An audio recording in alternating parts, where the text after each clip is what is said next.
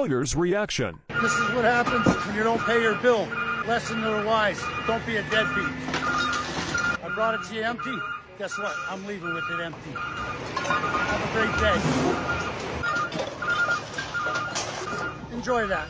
Ladies and gentlemen, this is tricky because if you take control and possession of trash and you remove it from the property only to discover that the homeowner is not willing to pay for that removal, and then you return the trash back to their property, that is a form of illegal dumping because you cannot dump trash onto private property without the homeowner's consent. But if you listen to this video, ladies and gentlemen, this man says that the dumpster arrived empty and it's gonna leave empty, meaning that this business owner never took the dumpster off the property. Therefore, they never took possession and control of the trash that was inside it. And yes, this business owner would be allowed to reclaim his dumpster without taking possession of the trash that's inside this dumpster. Now, the tricky thing, ladies and gentlemen, is that legally speaking, if the homeowner has a valid reason for not paying, it could subject him to civil liability if there's a civil dispute and the homeowner's in the right. But in terms of whether or not this is a crime, it would make this man not guilty of illegal dumping because he never took control of the trash.